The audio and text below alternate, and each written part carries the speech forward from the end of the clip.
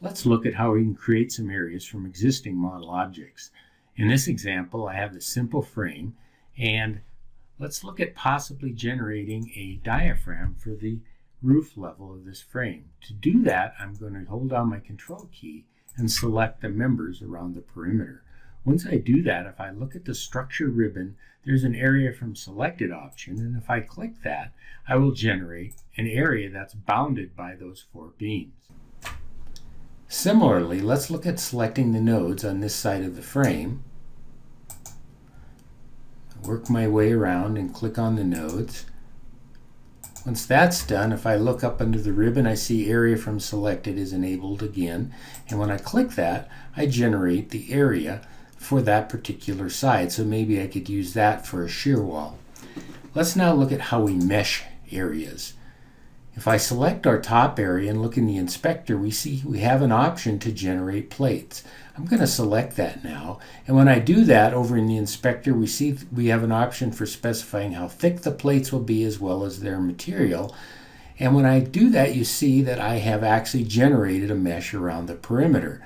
The beams are showing various gray and large sections here, and those are located at the points where the nodes of our mesh intersected the beam and where there will actually be a connection of the plate element to that beam. Let's look at the front of the structure now and look at how we can put a hole and then mesh it. Let's now take our side area and select it and say we want to change it to generate plates as well. And when we do that, we see this area gets meshed, and you can see that the columns are now being connected at the mesh nodes, as are the beams at the top. It's important to know that VisualAnalysis takes care of these common adjoining boundaries for areas, and the nodes will match. Let's now look at this side area and draw a hole in it. To do that, let's make sure Draw Areas is selected from the structure ribbon. And I'm going to go ahead and draw a rectangular hole in the side of our area. When I do that, I click on it and see that it's really not a hole, so I'm going to switch that by changing its type from meshed area to hole. And now that I've done that, you see the new mesh does not have elements in our hole, so meshing takes care of holes automatically. I'm going to draw another embedded area over here on the right.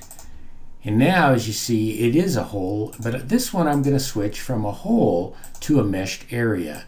Now what do I get by doing that? Well, I have the option now in a meshed area to override the mesh count as well as the thickness of the material of the elements in that area. I'm going to override the mesh count, and the default is fairly small for the mesh area.